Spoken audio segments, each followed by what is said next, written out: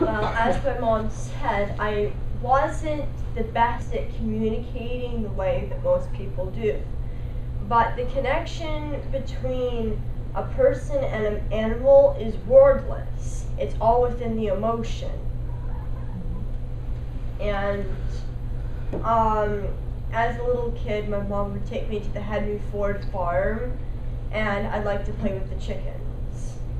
I recently visited, and they have canceled their farm program. I have a few on exhibit, but not the hands-on that they used to. When I've got my first chicken, I was going around this little farm, and I looked at horses. I looked at dogs. I looked at pheasants and pigs and sheep and any kind of critter you could imagine. But I saw chickens, and I like chickens. They're small and usually quite entertaining. And I saw this little hutch of young chickens, about 2 to 6 weeks old, little ones, just getting in their first feathers. And the runt was getting picked on, and I pitied it. So that's how I chose my first chicken, Nancy. And I raised her up to a hen, and I exhibited her at the fair, where I found out that she was a mixed breed and she wasn't able to show. I got my first taste of good sportsmanship, and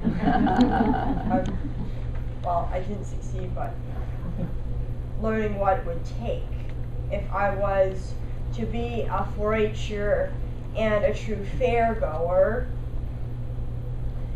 And also another lesson was the lease for the animal from that farm was how many months? It was through fair, so it was about 6 months. 6 months. So I got to know Nancy for 6 months, and then when the lease was up, she had to go back to the farm. And I learned how to say goodbye.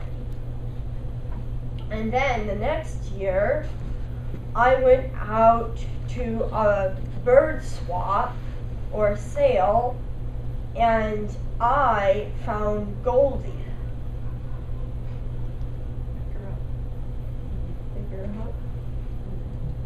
She's beautiful. I'm going to interject, Alair. It was actually Discovery Day. Discovery Day is a kickoff day for Oakland County Fair, and some of the clubs will bring animals knowing that newbies need an animal. Well, we had actually pre-ordered Goldie, and the Hubbards were bringing her to Discovery Day specifically for Alair. Actually, there were 3 pullets, if I remember correctly, and I chose Goldie. Right, out of those 3. Oh, pullets are younger hens, and they can be a little bit more spunky. And with my first chicken too, if you're very high energy and moving and bouncing around constantly, like me as a high energy young kid, they're more prone to flee. But with me working with the chickens on the Ford farm, to my first chicken, Nancy, to Goldie, I need to learn to calm down and be quiet so that they come near me, which was a big step on my journey to becoming me today and being able to handle all kinds of things. And another thing is, my first couple of fairs, the poultry barn has hundreds of chickens, and they would yell and cackle, and that would bother my auditory sensory some. But over the years I got used to it and became more tolerant to sound and the loud noises that would be at a large show barn like that.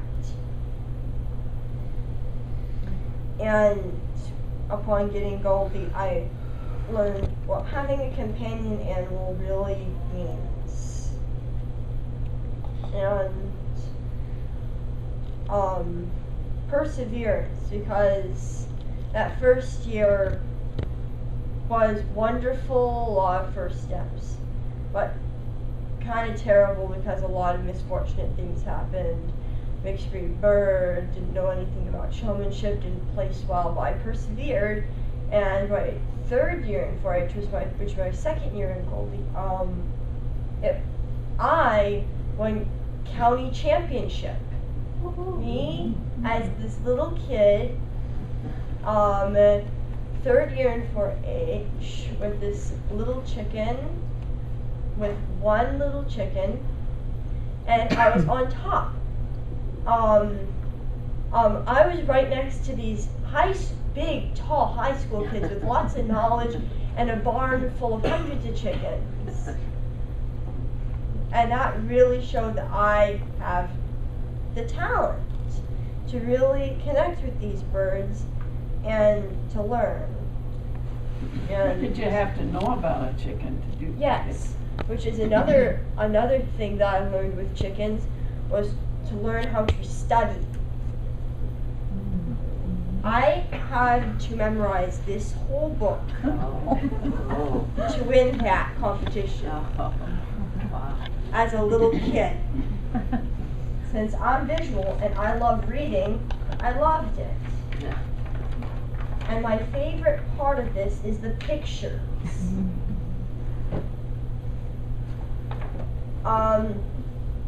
They would hire artists to paint pictures of each breed of chicken, and ducks and geese in the back, ducks, geese, and turkeys in the back, of the ideal, perfect chicken for that breed.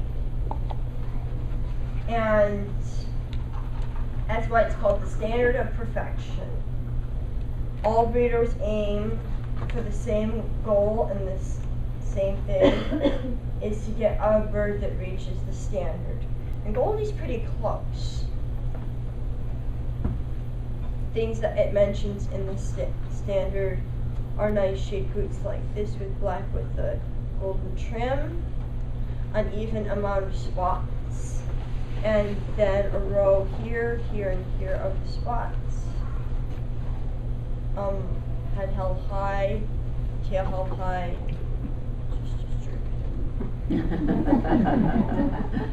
Why does she have all those feathers on her feet? Yeah. They're boots. They're amazing. I've never seen those. Wow. Pretty. Tell a little bit about the breed.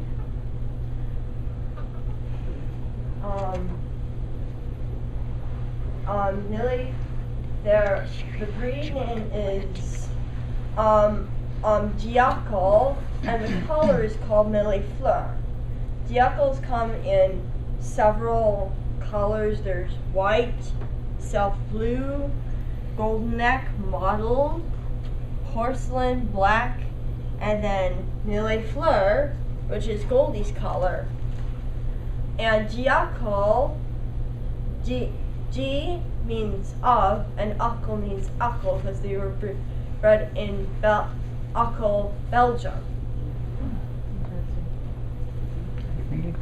And they're also called bearded booted bantam because of the fluffy beard and the boots and the bantam size. Millie Fleurs are also called true bantam because there is no standard size for this bird. A standard bird would be like 2 to 3 times her size, which is a normal chicken size. She's pretty tiny.